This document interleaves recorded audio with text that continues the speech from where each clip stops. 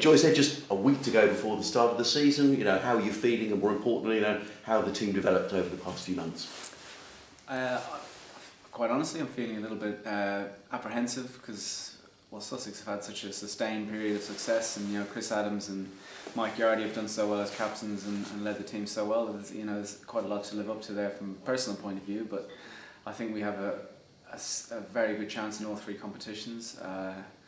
We have a very good squad of players. We've got excellent support staff, and this is a very well run club from top to bottom. So I think we're in a good place, but it doesn't mean you're automatically gonna win trophies. But I think the team is shaping up pretty well. We're a very different side now. We lost Murray Goodwin last year. He's obviously one of the best batsmen, if not the best batsman ever to play for Sussex. So he'll be a big blow, even though he didn't have a great season last year. But we've also brought in 3 new faces who are all exciting in their own right.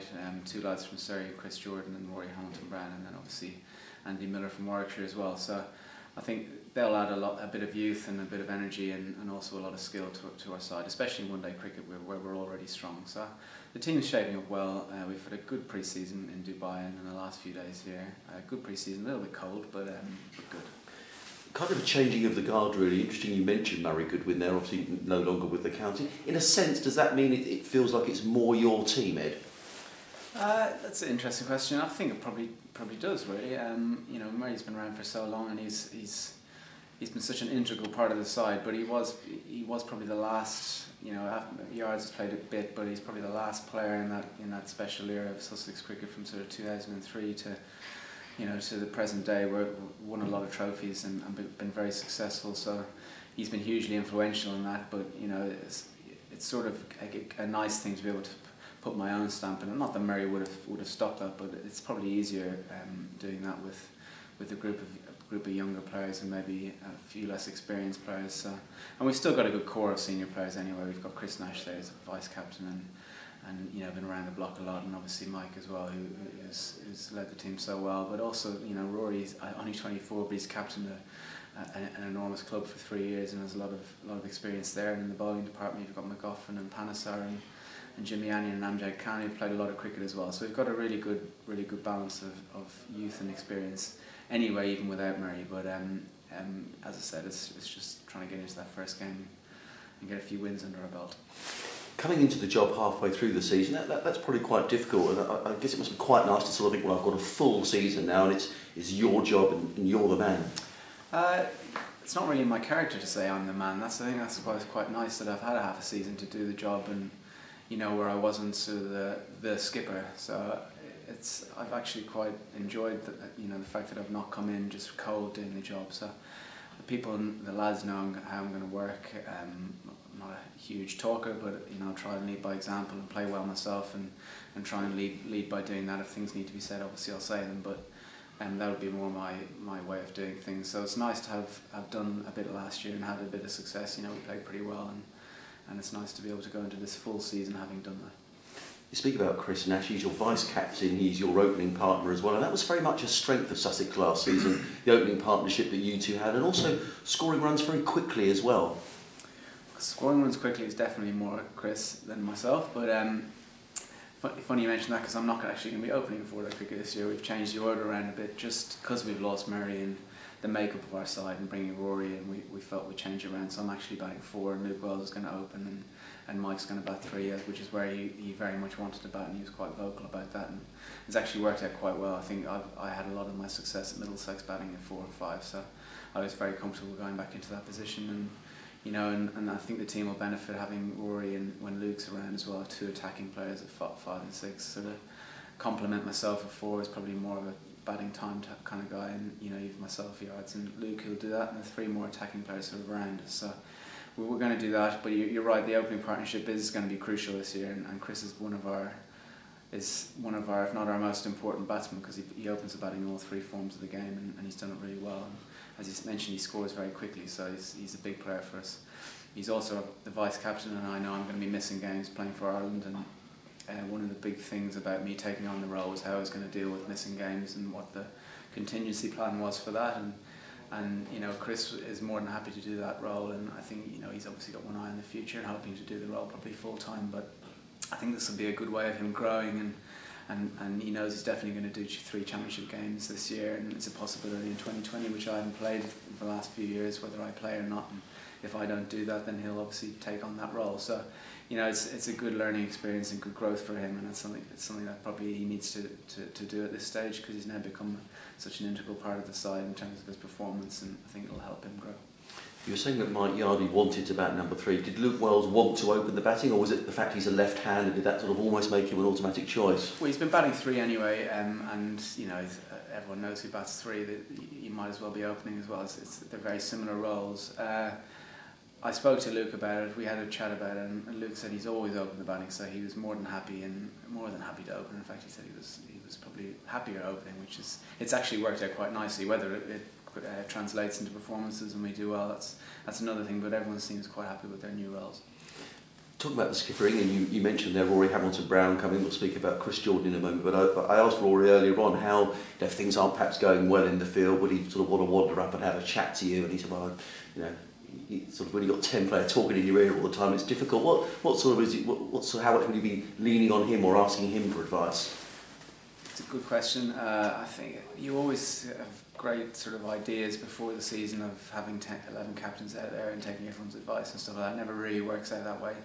I think ideally what you want as a captain is for everyone to be thinking as a captain, and if you go for them advice, that they've got something for you. I think that's ideally what you want. You don't want necessarily people coming up and constantly being in your ear about things, because that can then confuse you. As I said, you want to be able to, you want 11 players engaged out in the pitch, and I think we've got that. We've got a really good group of lads, not just Rory. Obviously Mike's got huge captaincy experience. Chris Nash knows he's vice captain now, and he's going to be lent on a bit more. And you've got people like Ben Brown and Luke Wells who as young players, you know, you wouldn't expect that from them, but actually they've been really good. And Brownie's been particularly good. We're trying to get him to, you know, the wicketkeeper plays such a crucial role as Matt does for England. We've been trying to get him to sort of grow into being more of a leader out in the pitch, taking control of field placings, and you know, being a bit of the controller of the ball, whether it's swinging or not, and whether we need to sort of manage the ball a bit better. So we've got a good group of leaders out there. Interesting. I saw last week that Graham Swan was saying he hopes to be fit, you know, for April to bowl, and I wonder in a funny sort of way whether that could benefit Sussex, because it might mean that Monty Python doesn't play so much Test cricket this summer. Well, definitely benefit us if we get Monty. You know, he's been himself and Steve McGoffin were our 2 standout 4-day bowlers by a country mile. They've got the most wickets, and they control the game as well, which is, you know, Jimmy Anion's got 100 wickets in the last 2 years, which is a phenomenal effort. But I think, you know, he'd be the first to say he's probably leaked a few too many runs. And what we'd be looking for this year from the bowling unit would be to have a bit more control. Just as you know, and Monty's crucial to that. If we lose him, we're really going to have to come up with some other plan to try and get that control. He's a quality performer, a quality bowler, and we've seen, maybe not, this has been probably his poorest winter with England and New Zealand, where it's tough to be a spin bowler, but he's a massive player for us, and we probably need him to be challenging for the championship, I think. In terms of the balance of the side, Luke right away in India playing 2020 cricket, is there a chance for another new signing, Chris Jordan, maybe to come in and fill those boots? Well, the way he's performed pre-season, I think if the two of them were here, he'd probably play anyway, if I'm being completely honest, because he's probably been the standout player. It's hard to know what to expect from Chris, because I've seen quite a lot of them played against him, and he's always done well without being, you know, as good as he maybe looks, if that makes any sense. But he's got enormous potential. He bowls 85, 90 mile an hour and potentially swings the ball. He can bowl long spells. He's a very fit guy. He can bat, and he can field a first slip, and he can field anywhere really. So, you know, he's a dream player as long as he's performing. So he's done brilliantly pre-season. You know, the way he's done, he's almost a certain starter for us in all forms really. So, speaking of, obviously, I have to check that with Robert first. But yeah, he's done very well. So it's a massive chance for him there. Losing Luke isn't ideal, but that's just the way cricket are. You know, I'll be missing games for Ireland. He's away with that, and you know, we lose Matt and Monty at different stages as well. So that's just the nature of cricket in the world at the moment. So, you know, he does balance our side, and we'll have to come up with some way around that. But when he comes back, we'll certainly welcome him back. I just wonder with Chris Jordan as well whether there was kind of unfinished business at Surrey that he didn't perhaps quite fulfil his potential, but you know, here at Sussex he could fulfil that potential. Yeah, I think one thing he's mentioned and we've always said is he seems to one day be opening the batting and batting at 8, and then he's opening the bowling, and then he's the first change and second change. What we'd hope to do here is give him a really specific role that he might say he's the first change bowler and he bats at 7 or 8, but whatever he does, we'd hope to sort of make sure that he's doing that consistently so that he knows exactly what's expected of him. And the same in one-day cricket, he might be someone who opens the bowling and bowls to the death and bats at 7 or whatever that may be. We'd like to give him something where he knows exactly how he's going to, when he turns up, he knows exactly what he's going to do. So I think that'll hopefully help him be more consistent and feel a bit more, loved. And we've got a good record of sort of people who maybe haven't fulfilled potential coming down to Sussex and doing well. So he seems like a very level-headed guy, and he's been really good to speak to about cricket, which has been brilliant. So we've made some good signings, I think. Someone we haven't spoken about is Steve McGoffin, and I just wonder, as a skipper, how nice it is maybe if things aren't going too well that you can sort of look down to third leg or fine man and toss the ball to McGoffin and know you're going to get 10 overs, sort of 1 for 15 out of it. He's a dream bowler. He's a dream bowler for a captain because you know exactly what you're going to get. That's the perfect bowlers, especially in 4-day cricket. You don't get any surprises. Him and Monty are very similar in that you know exactly what you're going to get. It doesn't mean they're going to get. That's why we'd like the other guys to step up and be. If they're a bit more consistent, you might get more wickets from those two because people can't just sit in them. If the bowling is consistently good, you can't just sit in those two, which is what a lot of teams tend to do. They know that if they can get through McGoffin and Panesar, they might get some bad balls from the other guys. So potentially, if we're more consistent as a bowling unit, those two guys will really come into their own. Especially Steve, who bowled so many overs for us last year and did brilliantly. We'd look to probably keep him just for championship cricket because that's the type of bowler he is. But as he said, he's a dream for me.